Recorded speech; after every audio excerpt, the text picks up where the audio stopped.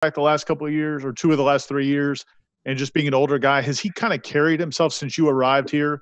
Has he kind of carried himself as the leader or a leader of the team, even though that he hadn't been announced yet as a starting quarterback? Yeah, definitely since day when I came in, you can definitely tell he's one of the leaders on the team, vocally and by his actions.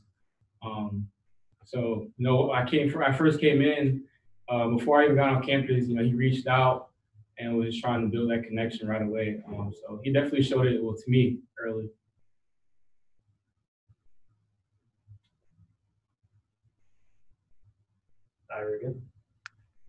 To follow up on that, how did he reach out to you, and what kind of conversations did you guys have when you were coming in?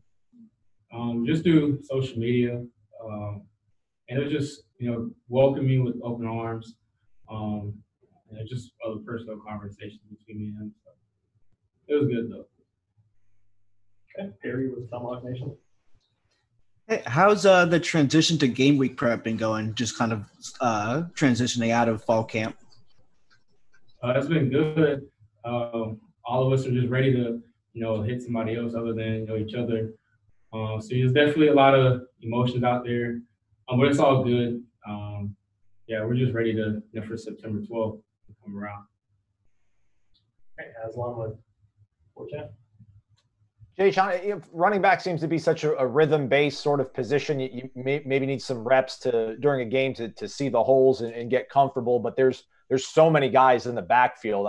Coach kind of talked about, no one's going to have time to really get comfortable. Does it change your approach playing in an offense where there are 4 or 5 guys kind of nipping at your heels?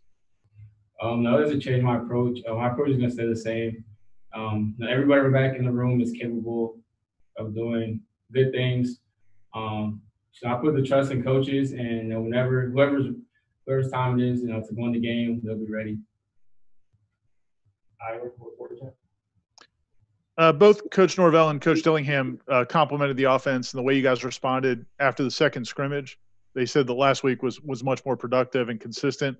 In what ways did you see that? What do you think has been something that's kind of helped you guys turn things around? Just cleaning up the self-inflicted wounds. We had a lot of mental mistakes that first week. But coming in that second week, we cleaned it up. We came together and said, let's just be better than we were the day before. Like Coach says, again, 1% better. So we really focused on that, clean up a lot of mistakes, and things started looking a lot better. Chris Me with 247. Hey, Jashaun, as a group, how far has the running back room come in the last 3 weeks, just as far as understanding everything being asked of you guys and kind of the different stuff thrown at the backs because of different skill sets? We've come a long way. It's crazy how fast it came around. But we all learned, we're all getting the offense down pretty fast. The freshmen are running well. Me, LaDamian, Chef, everybody's running well.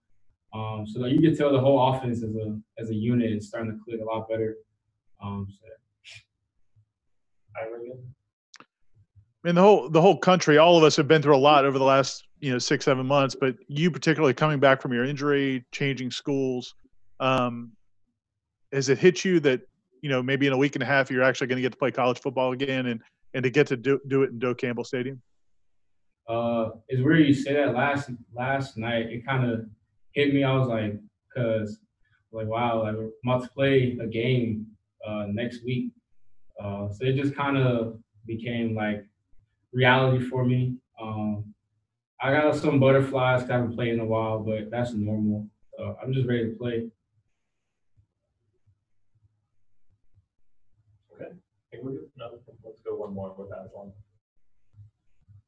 Probably all just gone home after that. But Jashaun, ask Coach Dillingham just about if things are going to change with it being a pretty empty stadium for most of the season, and it won't change what he does in terms of calling plays mechanically, I guess. But he says that it'll bring out the players that want to really play and really love football. I mean, can you kind of wrap your head around the fact that you're going to be playing this game at the highest level in front of 10 or 15,000 people most weeks now? Yeah, it's definitely something that we have to get used to. But like you said, Coach Dillon said, it shows who really loves the game of football. I'm excited to see how it's going to be with no fans. It's hard to imagine But like you said, we're ready for anything. Perfect. Thanks, man.